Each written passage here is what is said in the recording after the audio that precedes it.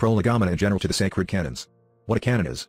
A canon, according to Zonaras, in his interpretation of the 39th letter of Athanasius the Great, properly speaking and in the main sense of the word, is a piece of wood, commonly called a rule, which artisans use to get the wood and stone they are working on straight.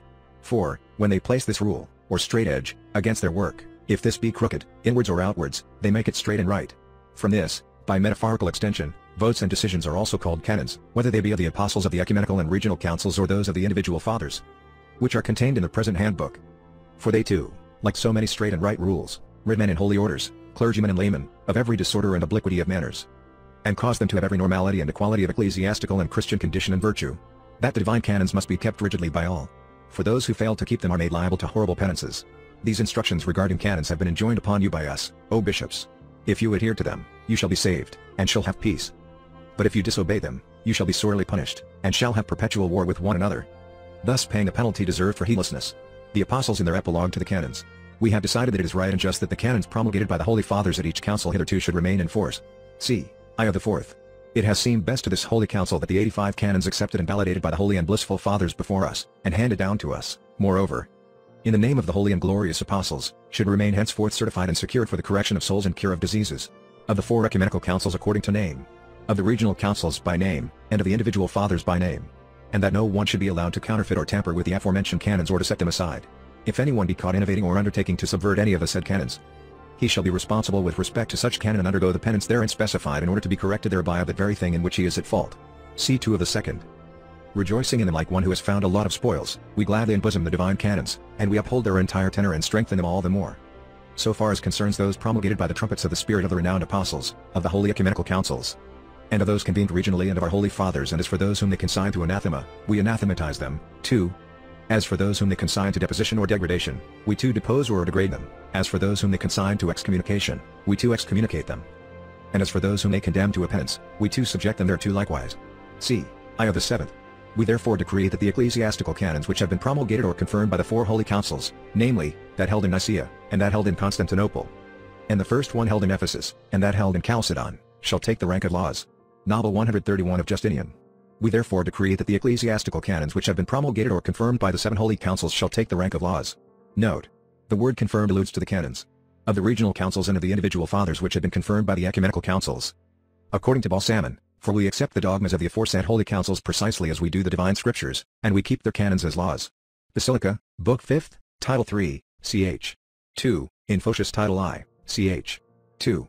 The third provision of Title II of the novels commands the canons of the 7 councils and their dogmas to remain in force, in the same way as the divine scriptures. In Photius, Title I, ch. 2. Leo the Wise, in Book 5th of the Basilica, Title 3, ch. 1, says, I accept the 7 holy ecumenical councils as I do the holy gospel. It has been prescribed by the holy fathers that even after death those men must be anathematized who have sinned against the faith or against the canons. 5th Ecumenical Council in the Epistle of Justinian, page 392 of the 2nd volume of the Conciliaires. See a fearful discourse, beloved one. Anathema on those who hold in scorn the sacred and divine canons of our sacred fathers, who prop up the holy church and adorn all the Christian polity, and guide man to divine reverence. See. Held in Constantinople after Constantine Porphyrogenitus, page 977 of the 2nd volume of the Conciliaires, or, in other words, the volume of the Union. That the divine canons override the imperial laws. In Act 4 of c. 4 it is written, and the most glorious rulers have said, it pleased the most divine despot of the inhabited earth, i.e., Marcian, not to proceed in accordance with the divine letters or pragmatic forms of the most devout bishops, but in accordance with the canons laid down as laws by the holy fathers. The council said, as against the canons, no pragmatic sanction is effective. Let the canons of the fathers remain in force.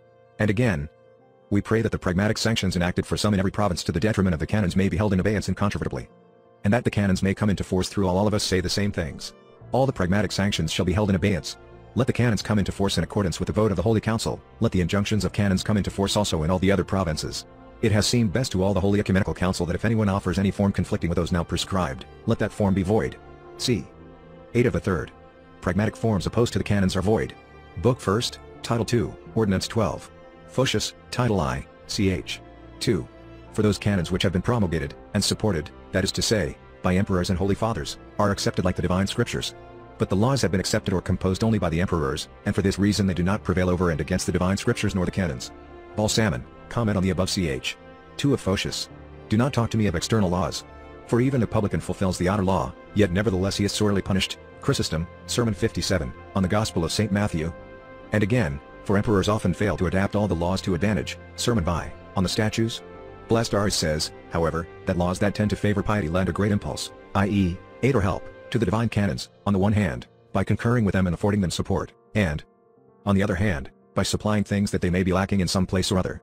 Ch. 5 of Canto 20. That the divine canons override even the rituals, when the latter happen to be at variance with them, especially if individual or regional.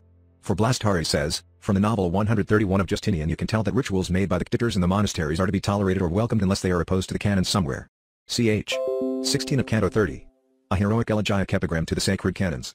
A trinity artfully wrought a world of material, and has adapted the sea to the principal canons, by adhering to which, the great world will never be destroyed. Divine order and a system of good laws will prevail. Yet the namesake of Christ has established a world, and has kindly bound it together with the sacred canons, wherefrom is excluded every habit of sin as an obliquity, while the harmony of the sacred system of good laws prevails. Come hither, ye who are imbued with love of God-inspired wisdom. If you like them, take them in your hands. An iambic to the handbook. Every ship is steered straight ahead with a rudder. But with this handbook all the church is guided aright. As many as conform to this canon, peace be upon them, and mercy. Of Saint Gregory the Theologian. How absurd is it not that one is not permitted to be ignorant of any law of the Romans, not even if he be exceedingly boorish and unlearned? Nor that there is any law to help one who does anything because of his ignorance. Whereas, on the other hand, mystagogues may be ignorant of salvation, of the principles of salvation, notwithstanding that in other respects they are among the more simple and possess no deep intellect? Discourse addressed to Athanasius the Great. Of Chrysostom. I heard and failed to observe, you failed to observe? Why, then, you have condemned yourself. Though you observe not, yet if you but say, I failed to observe, you have kept a half part. For anyone who has condemned himself for not observing, is earnestly trying to observe. Sermon 4 on Repentance, page 785 of volume 6 of the Etonian edition. Of Saint Cyril of Alexandria. Therefore let all of us listen who neglect to read the scriptures, and learn what great injury we are suffering, what great poverty. For we can never have any actual experience in matters of statecraft unless we know at least the laws in accordance with which we ought to conduct ourselves both publicly and privately.